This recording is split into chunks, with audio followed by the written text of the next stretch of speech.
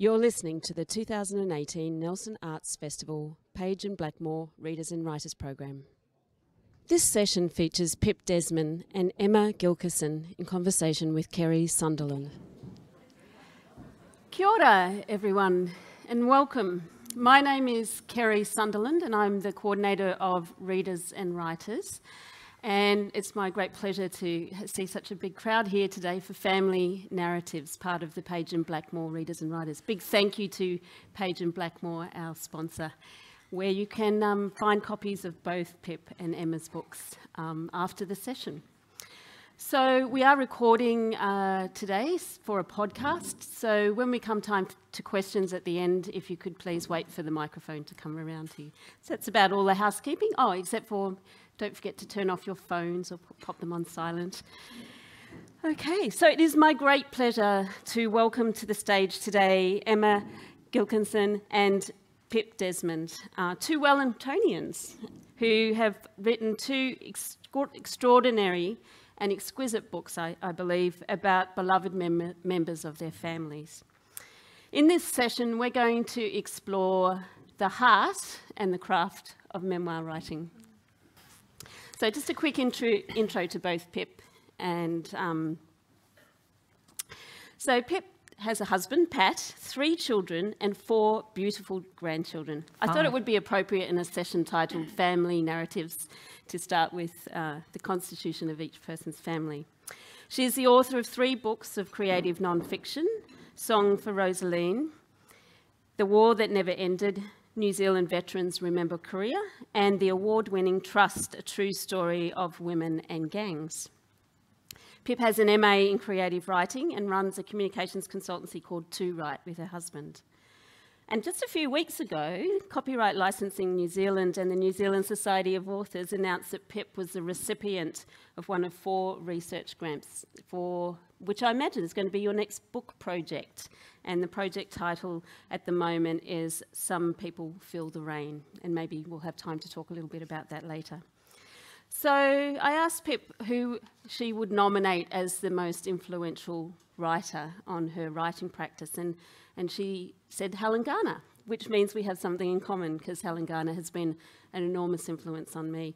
And Pip has described her as someone who started writing creative non-fiction long before it was fashionable and makes no apology for putting herself into her stories as a way of illuminating the people and subject matter in them. So, which has given you the courage to do the same. Yeah.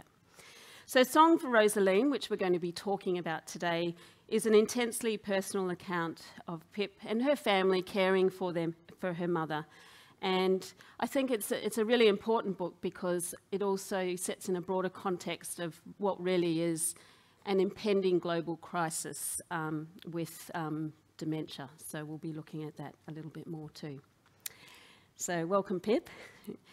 Emma Gilkison has a husband, Roy Castilla, and 2 children. And I say that quite deliberately, and we'll talk a little bit more about that. She currently lives in Brisbane with Roy and their son, Amaru, who I believe is here somewhere. Yep, down the back. Okay, great, which is wonderful. Welcome, Amaru. Yeah. And Adrienne, your mum, is it? Andrea. Yeah. Andrea, sorry. Yeah. Andrea, welcome. So Emma graduated with a diploma in journalism from Massey University and then worked as a freelance features writer and a columnist. She's written for the Sunday Star Times and the Dominion. And in 2013, studied a Bachelor of Applied Arts in Creative Writing at Whitereia. She's also studied short fiction and science writing at Victoria University's International Institute of Modern Letters. So the 3 of us have all studied at the IIML. And her writing has appeared in newspapers and magazines, and I think you've written for the Spin-Off as well, is that right? Yes, yeah, great. And Emma nominates as the author who has influenced her most, Barbara Kingsolver, who I'm sure is a fan of many of you in the audience. The Heart of Jesus Valentino, which is the book we'll be talking about today, is Emma's first book, and it's the story of how she and Roy had to make the toughest decision of their lives, or a series of tough decisions, when they learnt that their unborn baby had a fatal heart condition.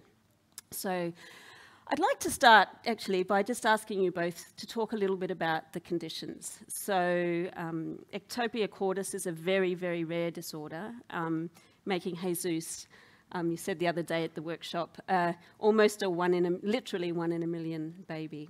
And so it's very, very rare. And on the other hand, dementia is very, very common, with 1 in 5 over the age of 80 likely to be diagnosed with it. And once we get to over the age of 90, it's 1 in 2. So very, very common. But could you just tell us first, Emma, a little bit about the condition, ectopia cordis? So we've got a little bit of background about that. Sure. So ectopia cordis affects 8 in a million babies. And what it means is that the heart quite literally grows outside of the baby's chest. In a handful of cases around the world, surgery has been carried out on babies with ectopia cordis, and they have managed to put hearts back inside the chest. But that wasn't possible in our baby's case. While ectopia cordis babies are in the womb, they can grow normally and healthily because they're not having to do the job of breathing. So it's really once they're born that things get pretty tough for ectopia cordis babies.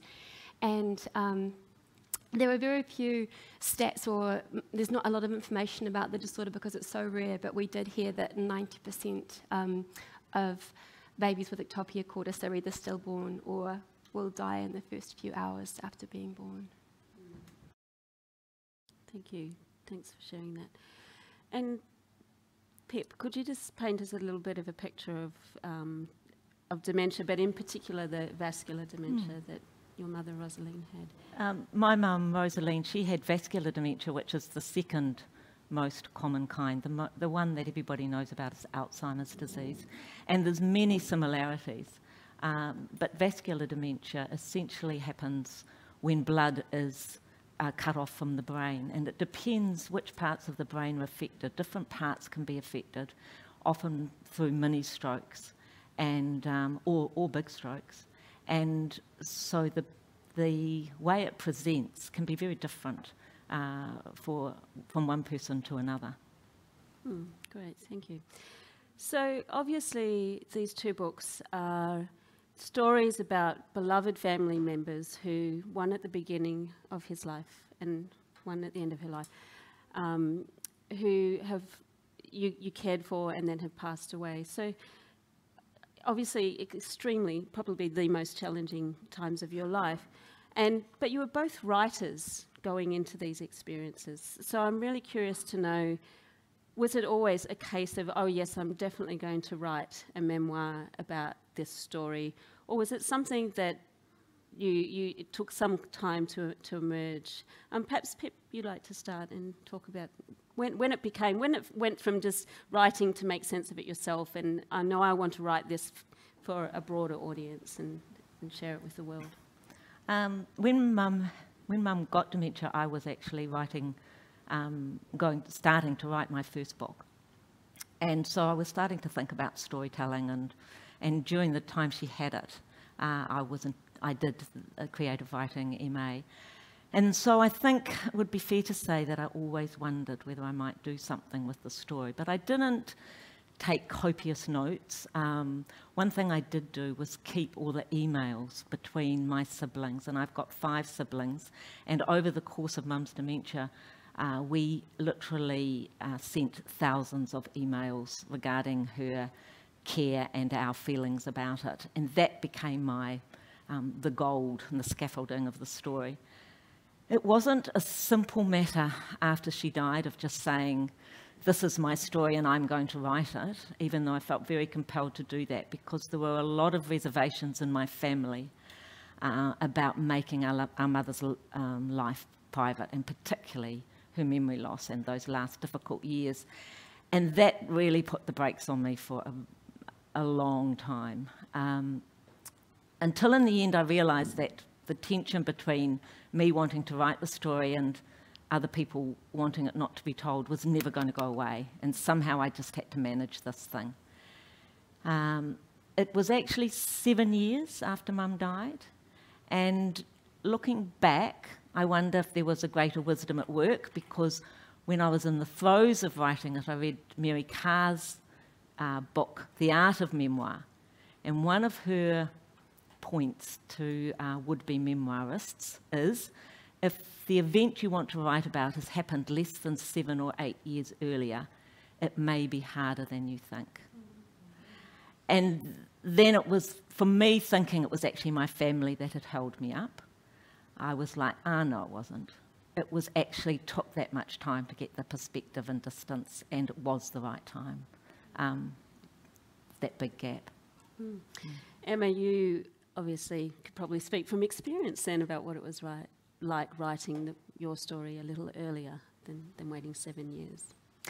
Yes, yeah. So I journaled throughout my pregnancy, so that was my goal in terms of material for my memoir. And I guess, you know, throughout the pregnancy and my son's life, I felt I was going through such a profound experience where all sorts of amazing and unexpected things were happening. So I really wanted to share that with others. And I think going from journal entries to a book was also a way for me to honour my son's life. You know, it was achingly brief, 15 and a half days, but I really like the idea that ripples can still continue from his life. And yeah, as you say, I began trying to write my memoir in earnest maybe 6 months after he died. I'm quite an impatient person. I would probably push myself a little bit too much to get it done, to write it in the first year or so, I guess, after my son died. And certainly there was an advantage in that things had recently happened, so memories were quite fresh. There was a disadvantage in that when it came to some of the things that I was writing about, I was still in the process of processing them. And particularly when I came to write about grieving after my baby died, the words just landed on the page in this chaotic jumble because I still wasn't quite clear in my mind myself about some of the responses that I'd had whilst grieving.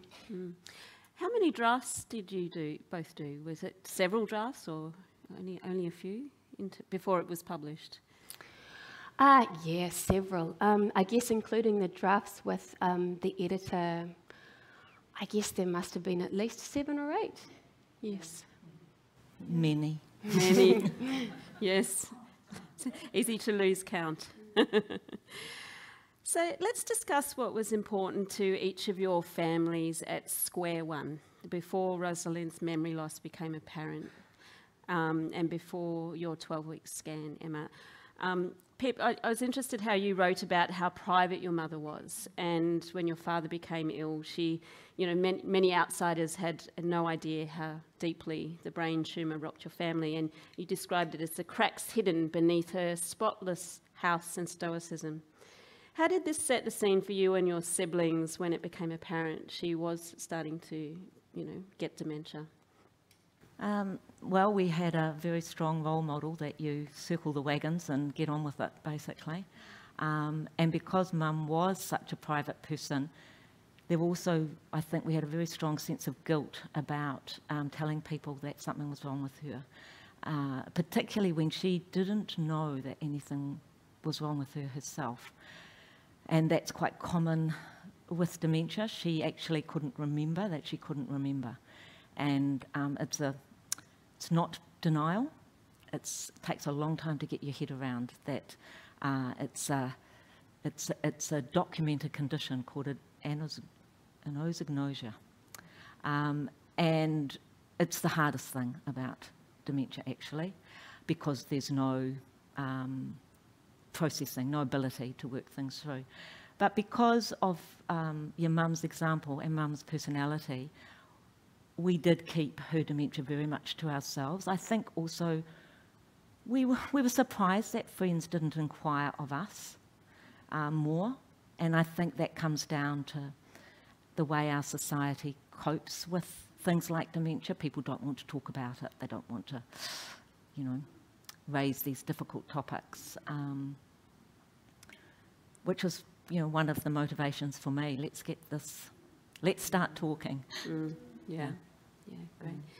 And Emma, you and Roy had been together, you were a relatively new relationship, weren't you, when you got pregnant. So just tell us about what it was like going into the experience, like where square one was, in the way your family unit worked. And then I'd like to perhaps invite you to do your little reading about decision making, which I think illustrates your dynamic. Yeah, sure. So my partner, Roy, hails from Peru. He was named after a cowboy in a Western movie that his Peruvian parents like. We'd been together for just over a year when I found out I was pregnant on Valentine's Day. We were both really happy about that news. Kids were on both of our radars. We were still figuring out how to be a couple together. Roy is, wonderfully a wonderfully spontaneous Latino. I'm a somewhat more organised Kiwi with perhaps better timekeeping skills.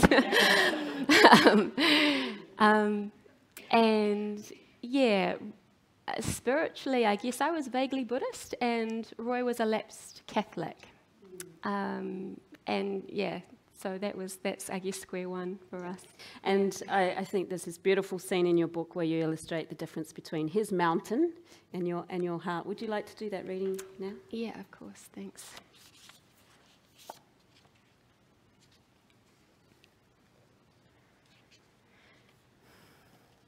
Next morning, we walked along Paikokariki Beach, inhaling salty air, picking our way amongst the driftwood installations. The sky was breathtakingly blue and the sun unusually hot for late autumn. When we reached the end of the beach, we sat in the sand, leaning against big rocks. I told Roy about a phone conversation I'd had with Vicky Culling. I'd cut to the chase with the question I'd most wanted to ask. Do you think women who have terminations find the emotional process easier? Is the grief less than for women who continue pregnancies knowing their baby is going to die? Vicky had drawn a breath and begun with a caveat. There's no one-size-fits-all answer. So much depends on the individual woman and her circumstances. That said, I don't think grief is any less one way or the other. In some cases, I've seen massive guilt and self-judgment arise in women who've chosen terminations, even though they felt their decision was rational. On the other hand, in some cases, I've seen a sense of peace in women who have continued pregnancies and farewelled babies after birth, maybe because they were able to make good memories through the pregnancy and in the things they did after their baby had passed. Vicky said it could be hard for friends and family to share in the grief and offer support after a termination, hard to comprehend the experience without baby photos or a casket. Vicky's words validated many of the hunches I'd been having, though I'd sensed an unspoken expectation in some family members and friends that I would terminate. Vicky had been at pains to emphasise that SANS supported families whatever decision they made. For some, terminating was the right thing to do. Roy listened quietly, then he said, "But MZ, we know our son is going to die and we have to face that. If we continue the pregnancy, it's going to mean suffering for him when he's born. He'll die of suffocation. I don't want to do that to him. I don't want to watch that." But how do you know his soul wouldn't choose to have that brief experience of living? Maybe it's better to let nature take its course, I replied. If you're talking about souls, you're talking about mysteries we can never hope to understand, he said. We're his parents, and as parents, you must make choices, even if they are hard choices. We're going to have to let him go, and it will be easier to do that sooner rather than later. We didn't raise our voices through this conversation. We were willing to hear each other's arguments again. While we were talking, I'd absent-mindedly drawn an outline of a heart in the sand and filled it with pebbles and fragments of driftwood. Roy, meanwhile, had made a small cone-shaped mountain with a seagull feather stuck on the top. "Look," he said, gesturing towards our creations. "You're thinking with your heart and emotion. I'm trying to view the situation more objectively from the top of a mountain. I thought it was arrogant of Roy to claim his perspective was more objective than mine, but I didn't say so. I dearly hoped my hut and his mountain would find a way to merge. Thank you. Thank you.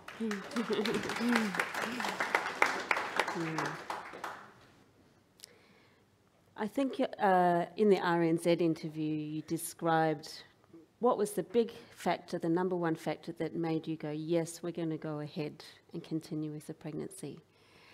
It was about, what would be the greatest act of love that really influenced your decision? Yeah, certainly.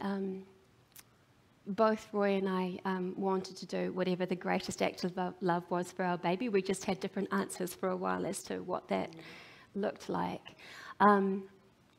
I guess one way that I came to look at things was to ask myself what I would do if it was my mum or my dad who was given 6 months to live, whether I want to farewell them as quickly as possible, or whether I'd want to cherish every moment that I had with them. And of course it was the latter, and it wasn't that different with my baby, albeit I knew that I would be loving him mostly while he was growing in my womb, and I didn't know how long, if any time at all, I would have with him after he was born. I think if I'd heard of a woman making a decision like mine before I was in the situation, I might have assumed she was a religious martyr, or maybe she was just postponing the inevitable, running away from it. But as often happens in life when we're in situations, our perspective can shift. We can see things differently. And it turns out that that wasn't the only difficult decision you had to make. There were a whole series of other ones that unfolded that you couldn't have predicted, I guess, from the outset either, about, where, all the various decisions you made around the time of the birth and that sort of thing too. So, yeah. Was there any particular decision you would describe as a real curveball that took you completely by surprise as you were going through the pregnancy? Was there something that... That's an interesting question. I mean, the ultimate decision was whether to continue the pregnancy or not. But I think, once we decided to continue, Roy really rallied behind the decision. He didn't regret it at all once we decided that's what we were going to do.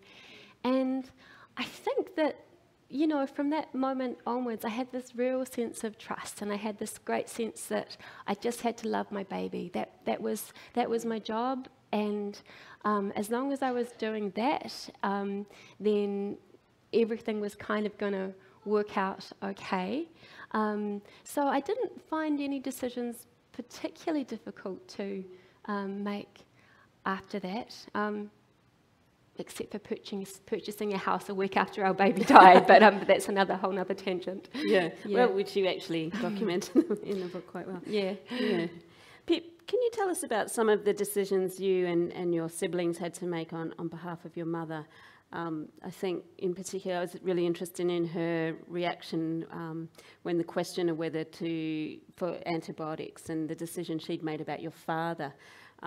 So you were in a situation where you couldn't always involve her in decision making that had a big impact on her life. Yes, I alluded to that before when I said, that's the most difficult thing about dementia, I think, is that with any other illness, you'd involve the person in every aspect of the decision making. That's what we do. That's the right thing to do. But it doesn't work with dementia, and it's particularly if the person doesn't really know they've got dementia. And the antibiotic decision's one, but the obvious things were things like when Mum couldn't drive anymore, and the two big ones, not being able to drive anymore and having to leave her house. And she lived alone. My dad had died a number of years earlier, so she was a widow living alone in a big house, and me and my siblings, we tried to keep her there as long as we could. But when we had inevitably to make decisions she couldn't understand why her family would want to take away her independence, or it was heartbreaking, to be perfectly honest. One of the things both of you have done really, really well has been very honest about some of the challenges in the dynamics of decision making and communication with your family members, and I really appreciate that in both of the books. I mean, Pip, you've written a little bit about, you know, your brother Matt and you seeing slightly different. Oh, there's a big blowfly. Having a different approach to some of the decisions you're making and different lenses on the situation. And Emma, I love the way you write so honestly about your and Roy's, negotiating around things and how that deepens your relationship and your intimacy as time goes by. But I'm curious, what did Roy and Matt both think about the books when they first read them? Perhaps, Pip, when you... Matt was my greatest supporter right from the start. The whole idea and the execution, and so he was fine. It wasn't entirely straightforward with others of my siblings, and that I think is inevitable in a big family. And one of the things that I was very clear about was this is a story about my mother, that if any of my siblings had written about this experience, they actually would have written about their mother. And while I used the emails to try and give a wider perspective, and all my siblings were so generous in allowing me to use their emails, even the ones who really would have rather there was no book, that's the way I've managed to bring in their voices.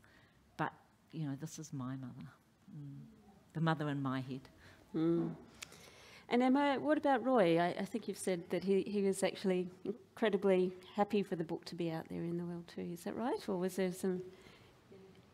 Yes, I mean, happy in that I think he too loves to talk about our son, Jesus Valentino. So for him it also felt good to share our son's life and our journey from that perspective. Yeah, you're quite right. I've written a lot about our arguments in the book, much more than I have about the times when, things are just kind of ho-hum and going relatively well. And if you happen to read the book, you'll see that when Roy and I argue, at about 99% of cases, I'm justified and right. Maybe.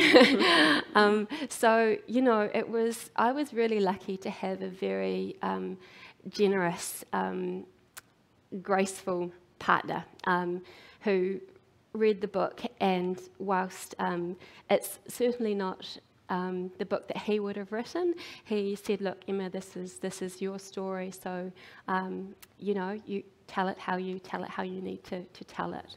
So I was very grateful to him for that. Yeah, thank you. Pip, in the book you actually write about the challenges, the problems inherent in memoir about that single point of view. There's this one great scene, I think, where you talk about your sister took your mum out for the day and came back and reported about what had happened, and it was quite eye-opening for you to see that was quite different from what you had been immersing yourself in, so that's very evident. But would you like to share your reading now? Because I think it's a lovely portrayal of the challenges and also just a little bit of a portrayal of your mother in the scene that you're going to share with us. Sure. You need to know this far on in the story. So Mum's still living at home. We're getting increasingly concerned about her. She's living alone in a big house. She's becoming very forgetful, and we're worried about her driving. We're not sure how long she can stay there. We're finding it very difficult to get medical kind of professional support. And so we ask for a psychogeriatric assessment. And at the same time, Mum is still very eloquent and has a lot of insight, and you will see how that plays out in this little scene. Back then, it was hard not to envy those with easier relationships with Mum. Somehow my mother and I always seemed to end up at loggerheads, often over her health, as we did on the wet November afternoon when a psychiatrist, nurse and registrar filled Mum's stuffy lounge with their black coats, brollies and briefcases. No one had told us the psychogeriatric assessment would require a team of 3 experts. I left Mum in their clutches while I made coffee.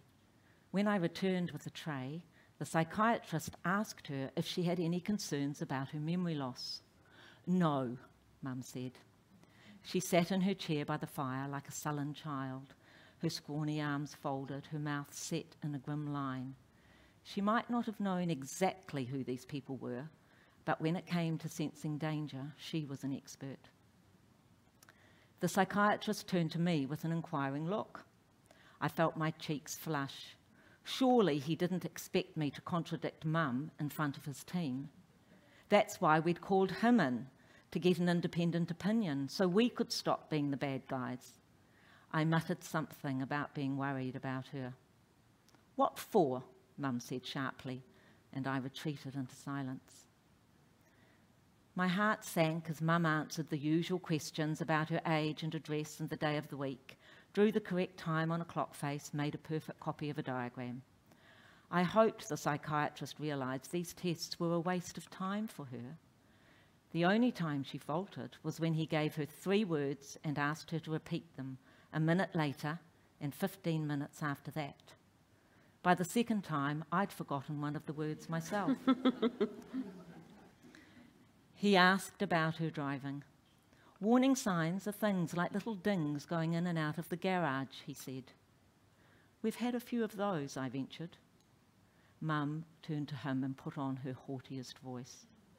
You know who's done them, don't you? One of my daughters. She might as well have pointed at me. I suppressed an urge to laugh. Although the visit was depressing. The psychiatrist said there was no test to determine a person's level of dementia or the right time for them to leave their home. It was up to us to judge Mum's safety. In fact, it was up to us to do everything, it seemed. After the team had gone, Mum and I huddled at the end of her dining table, wrung out, soft with each other. She mentioned she needed supervision, when I think she meant to say support, a slip-up so astute my eyes pricked with tears. Then, as if to rectify the error, she said, I'll know when I can't live here anymore, but I don't think I'm ready to be shipped out yet. Afraid of losing hard-won ground, I plunged into the unspeakable. At some stage, it's going to come down to 3 choices, Mum, I said. Fear flickered in her eyes, but I ploughed on. Someone can come and live with you. She snorted. A boarder. That would be the end of me. Or you can come and live with one of us. That would be the end of you. I swallowed hard. Or you can go into some sort of supported living. I avoided words like rest home and care, but both of us knew what I meant. When she finally spoke, it was in a whisper.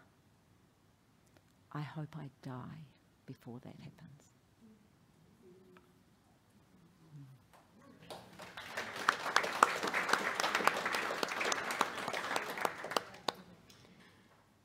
The diagnosis of dementia is really fraught, isn't it? And you have a lot. Did you get any? Have you got any advice for people? I'll ask it straight out. Yes, go to the community organisations. They're the best. They're the ones who know. They're the ones that listen to family. We found very hard to get a diagnosis from health professionals, including the geriatrician at the local hospital. And I think there's a number of reasons for that. One was that Mum did present so well. The other is that the medical model is a patient-focused, which is admirable in every other context, but does not work when the person's an unreliable witness to their own life, as that shows. And thirdly, I suppose to be fair to them, they're trying not to pigeonhole people, but actually we felt we were the ones going mad, to be perfectly honest. If Mum passed all the tests, and if the geriatrician, when I asked him, specifically said it wasn't dementia, then, where did that leave us? So it was the Alzheimer's Society when I rang, who over the phone, when I said Mum was becoming so forgetful, isolating herself, etc., said, everything you've told me says it's dementia. And it was like, thank heavens, somebody is acknowledging it. But you did eventually get a medical diagnosis of vascular dementia, did you? Yes, well actually even the geriatrician said she had cerebral vascular disease but denied that was dementia, and I'm not quite sure how that... I tried in the book actually to go back and talk to him, only to discover that he had died as well, and so it wasn't possible to ask him what he'd meant. Yeah. Yeah. And I think as your book progresses and you are then into the aged care system, you have some other... I found it really useful reading it in terms of preparing myself. My mother has the early stages of dementia too, about some of the things that we'll need to take into consideration. But is it possible to say how the medical profession could have been more helpful, or do you think it's just an institutional thing that it's... Possibly the one thing I think they need to do is listen to family and make opportunity. It was actually very difficult even to get an opportunity to speak to the geriatrician independently or Mum's GP. And yeah, don't just take the person's word for it. If family are saying there's something wrong, there's something wrong. Yeah. And Emma, you've also written about the sort of institutional support that was available to you. Can you tell us a little bit about that and where it worked and where you think it could be more helpful for families like yours? Sure. So we were under the care of some incredible medical professionals. We had a wonderful neonatologist who had the stroke of genius to suggest that Jesus Valentino be the first baby to be admitted to Mary Potter Hospice in Wellington in the second week of his life. And that was a great decision for many reasons. It was a really, really wonderful environment to be with our baby and for our friends and family to come and be with us as well. We had a very wonderful neonatal nurse who gave up time on her own weekends so that she could accompany us on outings with our baby. So we went to my Buddhist centre, we went to a Catholic Mass on All Souls Day, we went to Zealandia, the wildlife sanctuary, the home of Compassion Gardens, and she was also a photographer, so she took all these photos and then presented us with this amazing album, on the day of JB's funeral, actually. So we had some very good experiences, but I guess my observation overall of the health system is that there's not really a clear pathway for families who make decisions like the one that we did.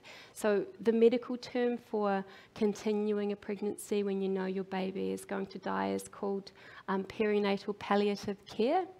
And in some countries, it's a more commonly understood choice to make, and there are more supports in place for families who do.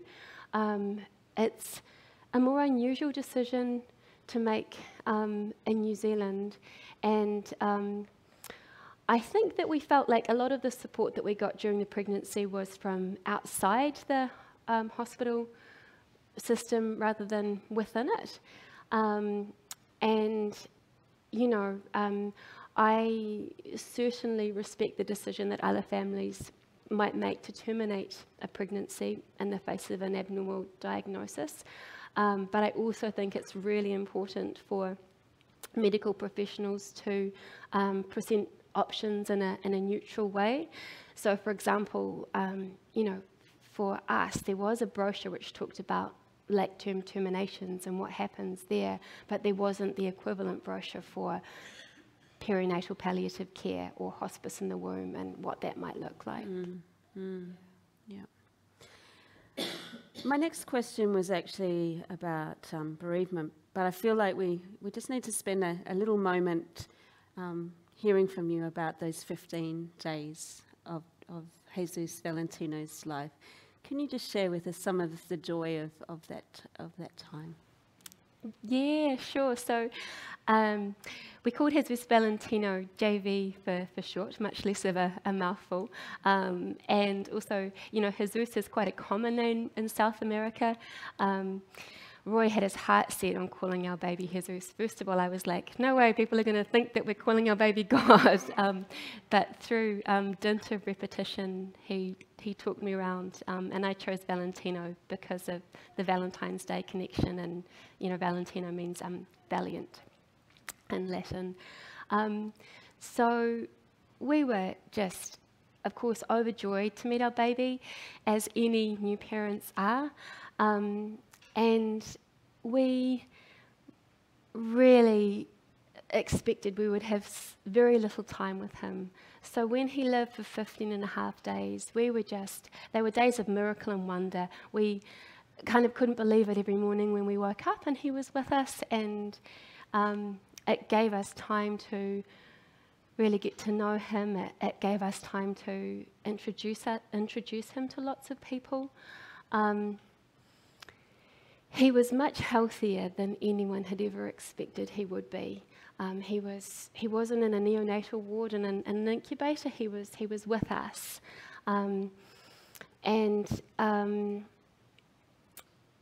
yes.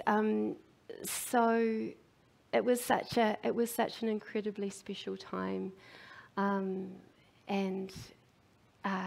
it kind of makes me sort of feel almost dreamlike talking about it, because it was like this time that existed in a slightly different zone, and we were surrounded by such love and such compassion. And I feel like one of the things that my son's life did was to give me kind of new yardsticks to measure what real compassion looks like, and what it's like when you're connecting with everyone around you from the heart. Because I think my son, in a way, he kind of brought out the best in everyone, as I think can often happen when we're close to someone dying. It becomes very apparent what's important and what's not. So yeah, that was utterly amazing. Yeah, I could go on and on. Yeah, but yeah. Thank you. Yeah. I mean, what you both had in common was knowing, ahead of time that Jesus and Rosaline were dying and were going to die. And I actually saw Philip Hoare at Word in Christchurch, and he was speaking about a friend with Alzheimer's and noted that she died before she died. Pip, did you have that experience of the grieving starting much earlier than did you start to grieve over those?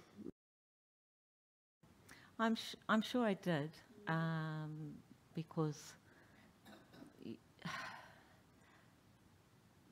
I lost my mum over that 5 years while I lost the person that she'd been, but I also realised that I gained some things as well, and probably it's easier to see that in retrospect than it was at the time.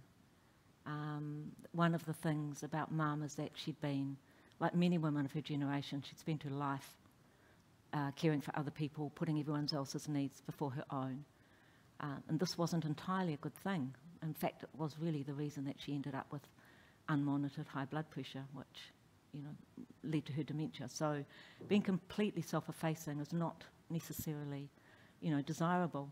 But when she got dementia, what happened really was her spirit became fierce, as it had to. And while dementia took everything from her, it sort of restored her intuition. And as I say, that was difficult dealing with at the time, and really it took me some time after she died to appreciate, that I hadn't only lost my mother, I'd also discovered a new side to her that I believe had always been there. And I think her sense of humour comes through beautifully in the book too. Yeah, Emma, you don't actually use the word lost to describe. Hey, could you tell us a little bit more about your decision not to use that word lost? Yeah, sure. So, after JB died, we do talk about losing someone, a mother's lost her baby, but it felt a little bit wrong to me to say that because JB didn't feel lost to me. He still felt very close to me in many ways, and I wanted him to stay close to me. I think that one of the things that helped me in the grieving process was the idea that actually when someone dies, our relationship with them doesn't have to end forever. We can stay in relationship with them, even if it's just through being in relationship with our memories of them. Or, depending on your beliefs, maybe you can also be in relationship with their spirit in some way. There was also the idea that, you don't have to stop loving someone when they die, and that was really important for me as a new mum, because I did want to keep loving, and I wanted to keep mothering too. I guess I've done things like I've made birthday cakes for JB ever since he died, and for his grave, I hand-painted tiles which tile his grave. So I guess for me, those were kind of acts of care and mothering that I'm kind of doing whilst he's not here physically. I mean, memory making has been shown to be very helpful in helping people in a bereavement. I know it from my own experience. And the ultimate memory making, I think, is writing a memoir about our loved ones. So I'm interested in, let's put aside the question of dementia, but I'm interested about what you learnt about your own memory, Pip, in writing the book. You explained, for example, the humanity and the importance of forgetting, and that we all have to forget things. It's part of who we are. We'd go crazy if we remembered everything. Could you talk a little bit more about that experience? Well, I think basically it gave me a terror of the shortcomings of my own memory. And, I have at times in my life been convinced that I've got dementia. And I talk about a particular episode in the book, which I found was good for me because it made me realise just how devastating it is to think that you are losing your ability to discern and to remember and to be in the world. You're right that I do at some point say if forgetting is the way that we get on with life. If we remembered everything, would be complete overload, and we'd have sort of crumbled into a little heap. Having said that, I'd like to hang on to my memory, and that while I also sort of was very interested in Buddhist ideas of living in the now. With Mum, I saw, which is what she ended up doing really, that being untethered to the past and unable to imagine the future is actually terrifying, and that we became her anchor. To be, from someone who had been so self-sufficient, to be alone was to be lonely because she didn't have any markers to sort of anchor herself.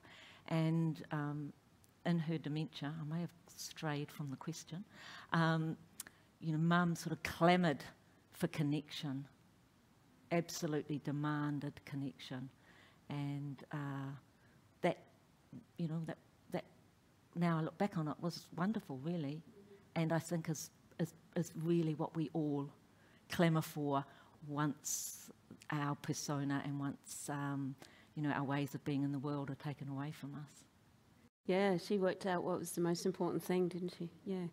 I was curious though about, you talk about Mark Twain's quote about lying towards the truth and that kind of role of, memorising and recreation in the act of writing memoir.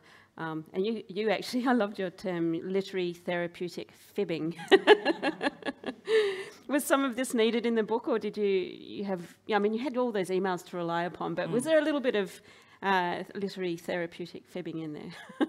Well, you need to know what therapeutic fibbing is first, and this was the sort of the wonderful piece of advice from the Alzheimer's field worker, which is, if you go head to head with someone with dementia, if they say, I want to go to the bank at 5 o'clock on Sunday night, and they no longer operate their own bank account, if you say, don't be ridiculous, you can't manage money and we're doing it for you, that the escalation just goes on and on. So what you do is you look at the emotion behind the words, which is, I'm worried about money, I need to be reassured, and you deflect, let's have a cup of tea, then we'll go to the bank. You agree, yes, money's really important, well, let's make sure that there's plenty of money in your purse. I found this very challenging because I was a person who believed in telling the truth and nothing but the truth. And I also thought my mother would know that I was lying to her. I've been brought up not to lie to people. So that's therapeutic fibbing, is to look at the emotion behind the words. And I sort of realised that when you write a book, actually you can't recreate absolutely accurately every scene, but that your duty is not to fabricate anything when you're writing a book of non-fiction knowingly, and to head straight for the emotion behind the scene and to make sure that you convey that. Then you're halfway there. Yeah. And of course it's tied in also with the other conundrum of memoir writing, is that to produce a literary piece, you have a beginning, a middle, and you need an end. You have to have an end at some point. And of course, life keeps going on. Emma, you've shared with me that lovely expression of you never step in the same river twice. Can you tell us how you can reconcile your awareness of this with how memories are constantly constructed and reconstructed, with the need to actually finalise the book and come to an ending in it? Yeah, so I guess in the same way as we never step in the same river twice, you never read the same version of your manuscript twice, and that, every reading you have a slightly different perspective. Maybe something that seemed very important at one point doesn't seem so important anymore, and something else you've heard recently, gives you a new idea of something else you might like to add. I think when it came to the end of my memoir, I certainly wanted to end it in a place where it was clear that Roy and I were out of the intense grieving stage. I wanted to show people that you can have a baby who's died and you can still go on and live happy lives, and in our case, our baby, he is a source of love for us. We talk about him easily. It's not like his legacy is one of pain. His legacy is one of love in our lives. So the ending of my book is actually about this time last year, which was JV's 3rd birthday. As I mentioned before, I was making him a birthday cake, and my son Amaru, who's back there, was blowing out the candles. And I talk about how that day in Brisbane, where we now live in Australia, we went to an exhibition by a wonderful Japanese artist, a dot installation. Life is the Heart of the Rainbow is the name of the exhibition. It came to New Zealand as well. And people could place multicoloured dots on the walls. So I placed my dots, to spell out JV's name on his birthday. I guess I would just also add that it's like, I feel like my son's story is still unfolding and will keep on unfolding. So if I was still writing the book now, it's like, I might add that about a month ago, my toddler Amaru sat upright in bed at 5:30 a.m. and said, "Mummy, baby crying. Jesus Valentino flying in the sky comes to give Mummy a big hug." And then he just lay down and went straight back to sleep. Or equally, we're currently working with the Victor Chang Cardiac Institute in Sydney, who's there, I guess, one of the most eminent researchers of fetal heart development and heart disease in general. And so we're working with them on their Christmas fundraising appeal. We've let them use our photos and our son's story. I was delighted the other day when I was talking with the fundraising manager, and she said, "Oh, we think we're going to launch the campaign on October the 26th." And my baby, Jesus Valentino, was born on October the 26th. So, yeah, so that's next week. Next week is his 4th birthday, next Friday, yeah. It's great timing that you're here then talking about it. Do we have any questions? We've got a roving mic just up here. Good afternoon. I'm looking at my notes because I have short-term memory loss and undiagnosed. And there were so many points that I wanted to question. I'm here on behalf of a young 30-year-old friend. Her mother was diagnosed with dementia at 48, and she's now 52.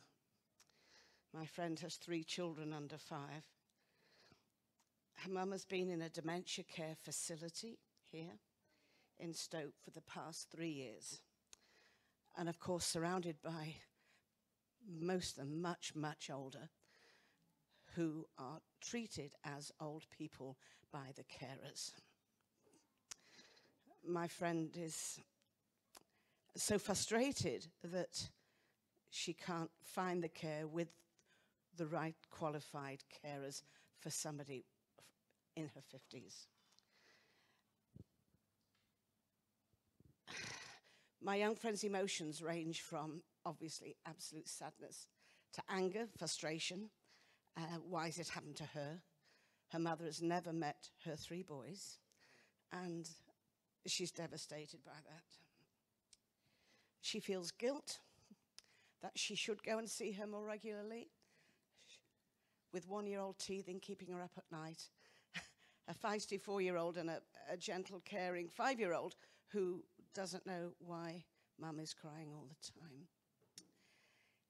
As well as me buying the book for her, is there anything, Pip, that you can, I mean, the system being the way it is, please? Yeah, I mean, I totally feel for people who get dementia earlier. Mum was in her early 70s and that felt devastatingly young. And the system leaves a lot to be desired for older people as well. And there's an avalanche of dementia on the way. A lot of the care's tied up with big retirement villages who really have a motive for their shareholders. And dementia care requires basic things, but a lot of personal attention. Until we, as a society, make it a priority, there's going to be many, many people in your friend's mother's situation and my mum's situation. My friend just wants her to hurry up and die. Yeah, I can understand that. And that's understandable. And then say she feels the guilt and so on. So, thank you. Was there another question over this side? Yeah, the gentleman in the blue shirt. And because we are a little tight on time, if it could be a question, and you will have the opportunity to come and chat to both Pip and Emma afterwards if you need to go into, yeah. No, that's okay, that was okay. Yeah, just... Yes, and another question for Pip. You mentioned the 3 experts that arrived to do the diagnosis, which you had hopes for. Could you just perhaps give us a few examples, practical examples of the sort of things that were happening to your mother and, you know, that concerned you and the family, you know, examples. Sure. One that strikes me is that Mum was still in command of her checkbooks at that stage, and, you know, she would be firing off cheques to in response to direct debit letters. She would be turning up at appointments with the doctor that she hadn't made. That was quite good, because that actually gave the doctor, that was when the doctor began to realise that, oh, maybe there is something wrong. We had red flags all over town with the dentist that she kept going and having dental work done. You know, the firewood people who she kept ordering quantities of firewood, you know. Just say yes to Mum and then ring us. So it was, she was trying desperately, I think, to maintain a normality and be the consummate housewife and home manager that she'd always been.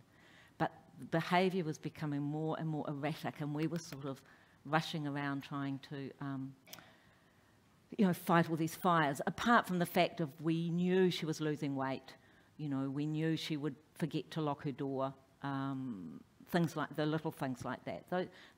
These are the signals. I mean, the trouble with dementia, it doesn't come like a thunderclap.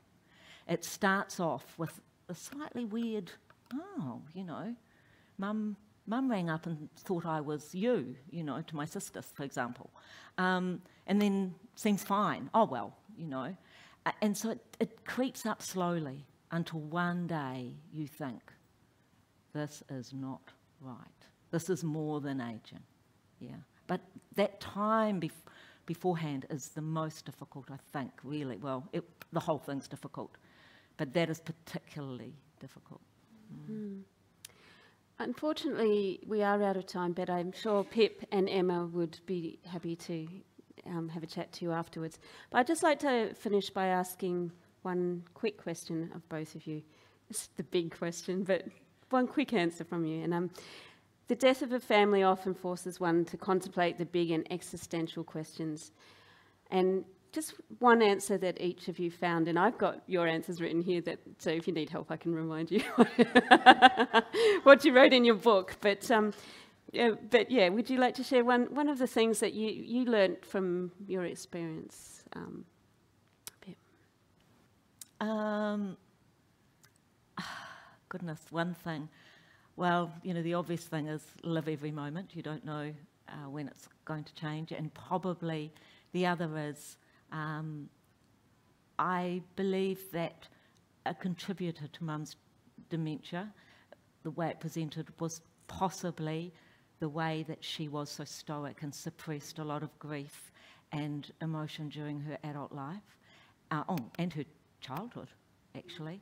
And so my sort of message is, you know, let's try and be a little more open about the fact that life is messy and difficult, and that's okay.